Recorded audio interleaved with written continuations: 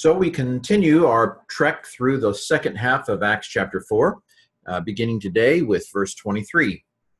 And Apolluthentes, having released, theta epsilon suggests it's an aorist passive. My aunt is an active participle, but the theta epsilon trumps my active bit. So the way we would translate a aorist participle is having, actually this should probably be translated having been released. I was just testing it with the aorist passive, having been released, okay? And having been released, they went to their own, to the idiots, no, to their own, not idiotes, but idios, to one's own, idiosyncrasies, idiosyncratic. So having been released, they went to their own and they announced what? What did they announce? They announced as many things as, so hosa, as many things as, prosautos, as many things as to them, hoi archiares, the high priests, kai hoi presbyteroi, and the elders, apon, said, aorist. It's aping and aorist, okay? But the having heard ones, and, or let's go with and here, and the ones who had heard, sigma alpha indicates it's aorist. My aunt is an active participle, so it's an aorist active participle. S is nominative masculine plural from akuo, I hear. So, but the having heard ones, or the Ken's rule, if it has the article, use who, or which, or that. But the ones who, having heard, now let's bring it on home. The ones who had heard, the ones who heard homothumadon, together. This is a word that I think Acts likes. Aaron, my cousin Aaron, together they lifted a voice. This is from Iro, alpha, iota, rho, omega. This is the somewhat irregular aorist. It's irregular in that the iota goes bye-bye for no reason. But the alpha is lengthened to an eta. That's normal for an augment. Anyway, it's aorist. But having heard together, they lifted voice to God and said, aping and aorist again. And they said, comma, capital delta, having chemistry withdrawal, delta T, or calculus withdrawal. So this is a quote. Master, notice this word, despota, not a word that I usually use in prayer. Oh, despot, please help me today. Probably doesn't have the connotation of the word despot in English. However, it does probably imply a complete submission to God as ruler, and that works, still necessary. Master, you are, and I've gone ahead and put in the word are here, I think, to make it a sentence. Master, you are the one who made. Sigma alpha is aorist. This is a nominative masculine singular. Lu sas sa san. So it's nominative masculine singular. Having made, the one who made. I'm sorry, the one who made the sky, the heaven. Ton uranon, kai tain gain, and the land and the earth. I didn't translate it earth because if you're like me, I always pictured a globe. But remember, that's not their worldview. And so the land, the sky, and I didn't translate this heaven for the same reason, because we immediately import modern cosmology. The one who made the sky and the land and the sea. There you have the world. The one who made the sky and the land and the sea and all the things in them, all the in them things. Substantive use of a prepositional phrase. Verse 25. The one. Okay, so this is an apposition. You are the one. You are the one saying. Now, where's the word saying? You're asking. Well, there it is. The word saying is on the next slide.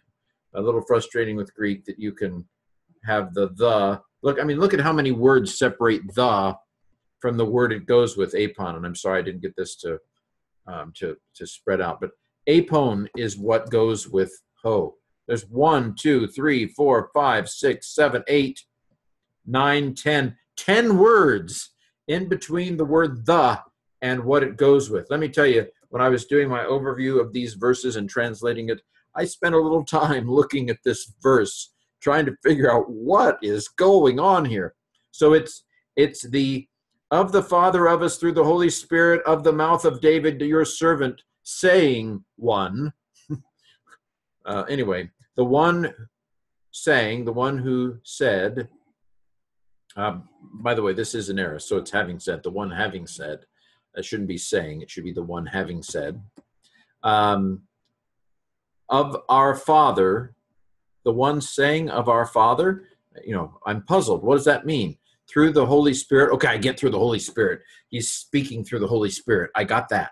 Of the mouth of David. So I think, here's how I put it together. The one who said of the mouth of David. So this is a genitive of source. The one who said from the mouth of David. The one who said from the mouth of David, your servant. The one who said from the mouth of David, your servant, the father of us, that is David, the father of us. So this is genitive in apposition to David, which is understood as genitive because it's a loan word, so it doesn't have a genitive ending. This is just messed up Greek. I mean, I'm not even sure if this is good Greek. Anyway, it's difficult. So the one who said, through the mouth of David, the father of us. Okay, so see, it's not in the order I wanted to be in. The one who said of the mouth of David, and who's David? David, the father of us.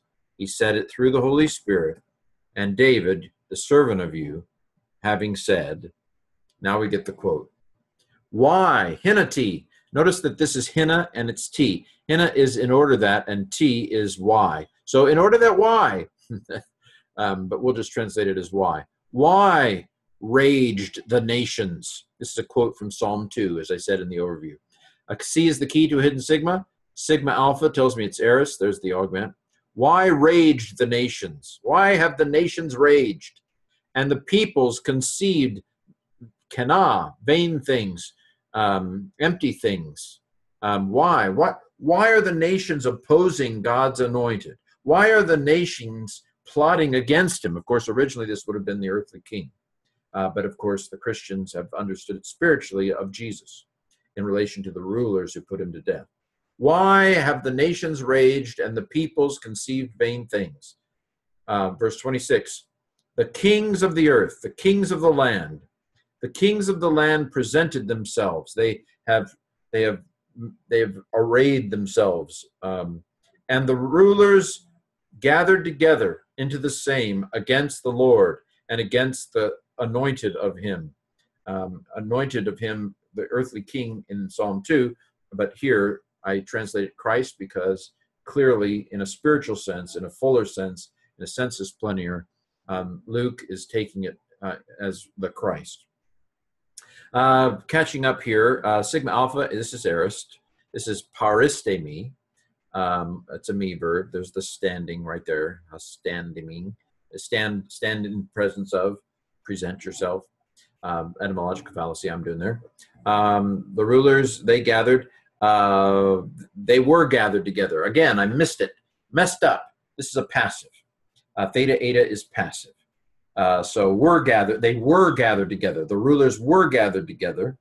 So this is an aorist passive indicative. That's an augment. It's sunago.